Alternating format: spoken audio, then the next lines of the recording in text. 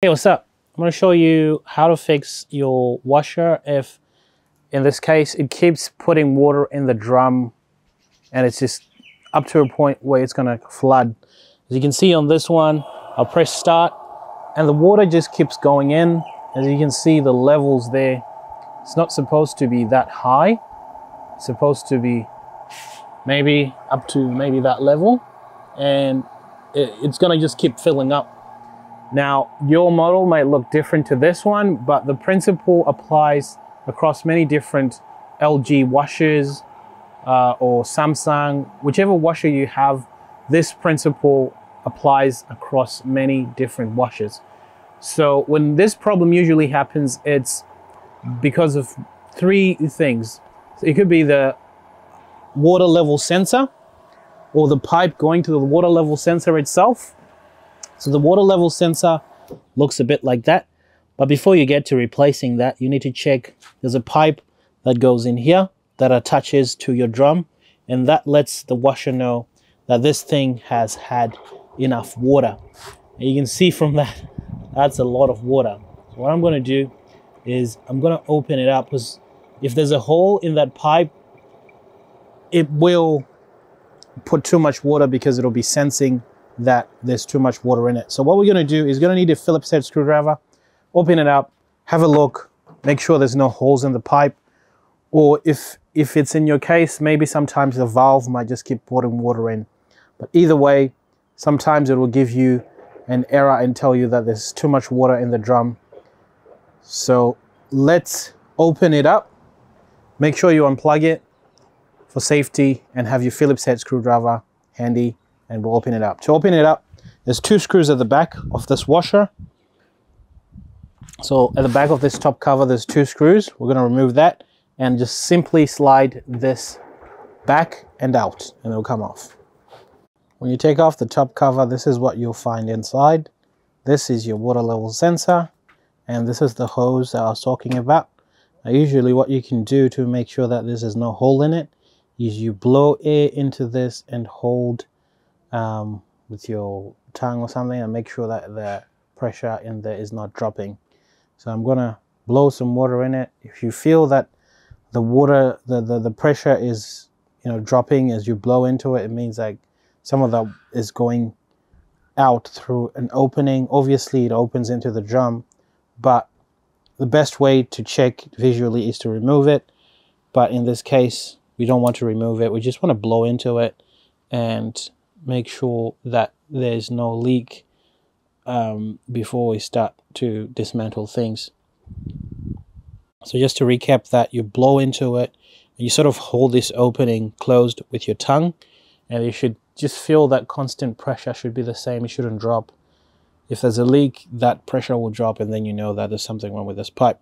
In my case, there's nothing wrong with this pipe. I should also mention that sometimes when you move these washers, if you're connecting it for the first time, the pipes at the back here, there'll be like hydrogen buildup in the pipes, and that will mess up with this system.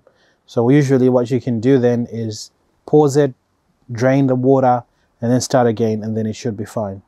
But if it's not the hydrogen in the pipes, then it's most likely this pipe, or if it's not this pipe, it will be your level sensor. You can look this up on eBay. You can find them. Just type in your model number and look for the one that's for your particular model. And to take it off, it's a Phillips head screwdriver screw here, which you just take off, and there's connectors to it, and you just change this.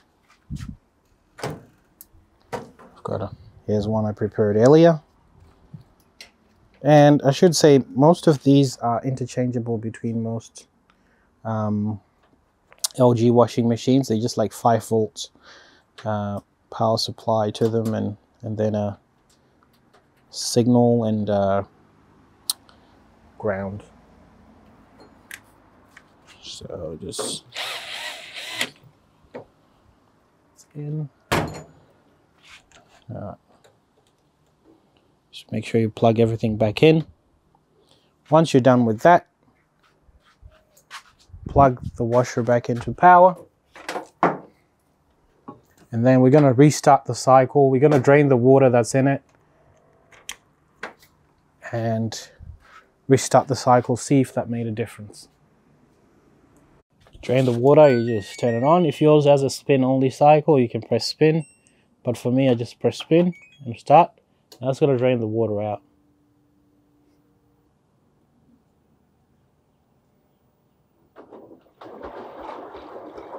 Alright, so we're going to start it again. Put it on a quick 30-minute wash and start and see if the water will keep rising again.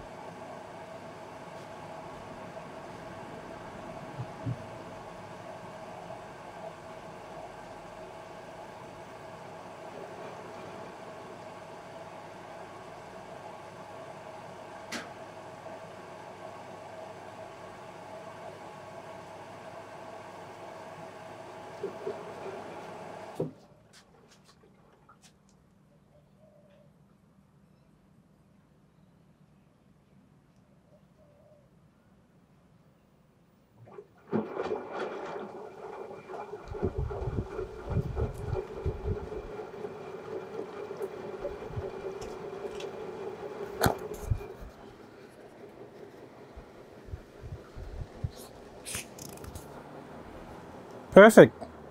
Winner, winner. So the water has stopped going in the drum. It's got the right level of water going in it. So sometimes all it takes is changing that valve, that water level sensor.